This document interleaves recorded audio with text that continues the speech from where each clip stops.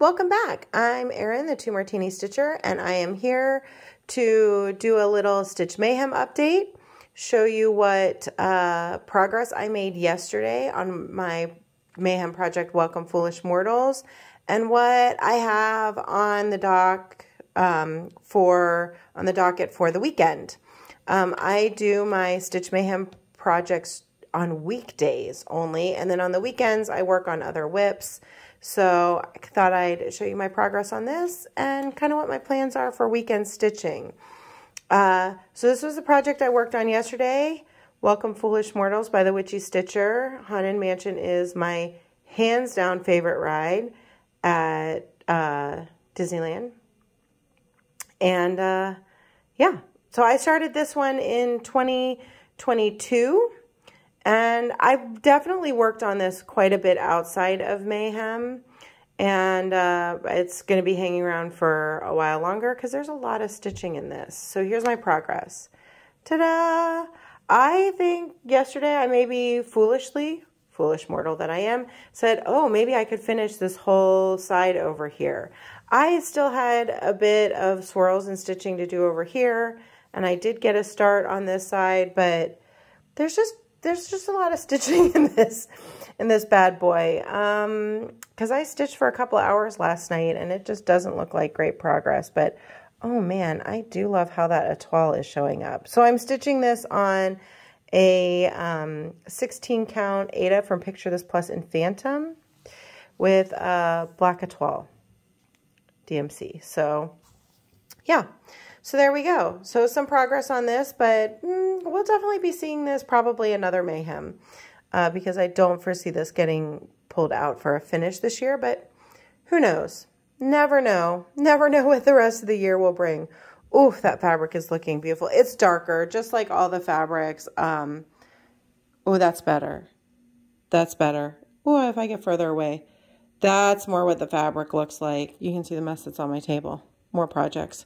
I love this fabric. It's great. Fantastic. And I'm pretty sure it's the called for.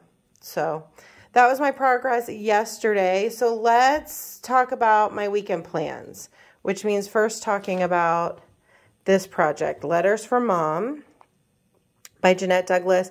I actually started this in Mayhem in 2020.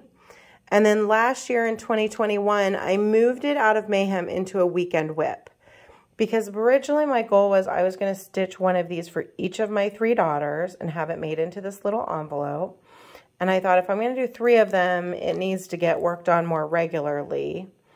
And I did for a while. And I'll show you where I am. So here's where I am on, I think this is a platinum, this 36 count, I think platinum.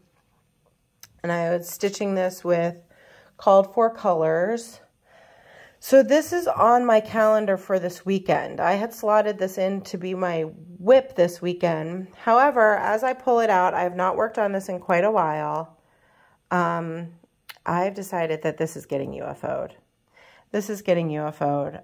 It's a beautiful chart and it's so pretty. This like border is actually fun to stitch even though it looks like a pain. But I'm not going to stitch 3 of these. I'm not. I mean, I would love to, but also I don't write letters to my children. In my head, that would be a really cool thing. But especially as like everything becomes more digital, like we swap memes on Instagram and we text and call, and I just don't write letters to my children. So this is getting UFO'd. I will use the rest of this fabric for something else and put the flosses away. And yeah, and that's kind of a weight off. Let me tell you, letting things go. So this is getting UFO'd. So what are my actual plans for the weekend since this is what was on the calendar?